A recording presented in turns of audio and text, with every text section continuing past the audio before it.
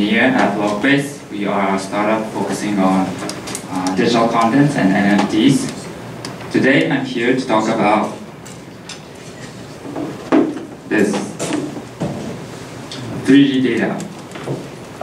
So I'm going to give you a brief overview of some problems with 3D data and an idea of how to solve it. So one strong strength of the 3D data is that you can choose how to use it. You can either display it on the virtual reality world, or you can print it out using the 3D printer. And in fact, 3D printing market size is increasing each year. But behind the bright side, the 3D data can be harmful sometimes. With the 3D gun data and 3D printer, anyone can create their own guns. And not only that, if the data is broken somehow, the user, there's a possibility that the user is injured in the opposite way. Something like this. And we can think many cases that 3D data should be well designed, accurate, and reliable. So something like the parts for the vehicles, parts for the houses, medical equipment, and even artificial organs. And we thought we need to help. We thought what we can do to help solve this problem using the blockchain.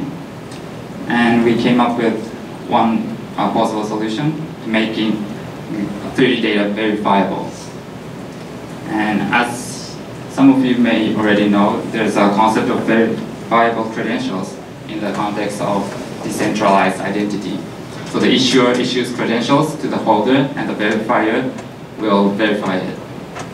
And bringing it to the 3D world,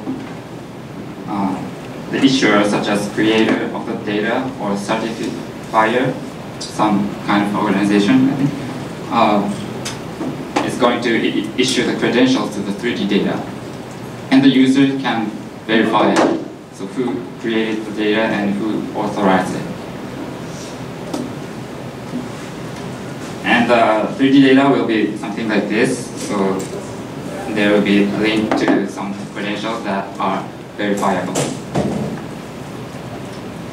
We started this project with some 3D specialists called Digital Artisan and Mira Creative. They have this cool solution. They can model 3D data in only like 10 seconds. We're still working on this project. So if you are interested in, please contact us. And one quick advertisement is that we are going to organize Japanese Pond Dance Festival at the main stage at 1 p.m. So please join us and let's have some fun. Even if the typhoon is coming. Thank you.